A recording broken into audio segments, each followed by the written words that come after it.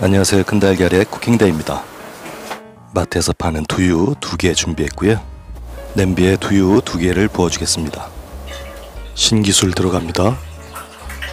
여기에 들깨가루 1큰술 넣어주고요.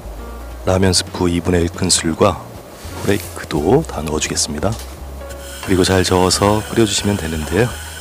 매콤하게 고춧가루 1큰술도 넣어줄게요. 다진마늘 1큰술도 넣어주시고요. 한 소끔 끓여주겠습니다. 이렇게 끓어오르면 불 꺼주시고요. 냉장고에 넣어서 차갑게 보관해 주겠습니다.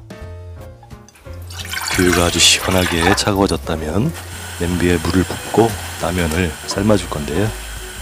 3분 30초만 삶으면 딱 적당하게 삶아지는 것 같아요. 찬물에 한번 헹궈주시면 되겠습니다. 이제 그릇에 면을 담아주고요. 차갑게 식힌 두유 육수를 부어줄게요. 그리고 여기에 잘 어울리는 물김치도 올려주겠습니다.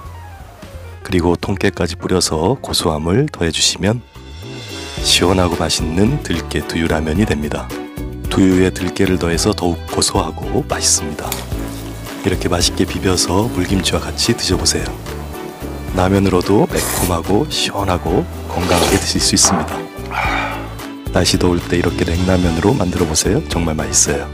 최고! 행복한 요리를 위해 구독과 좋아요는 사랑입니다.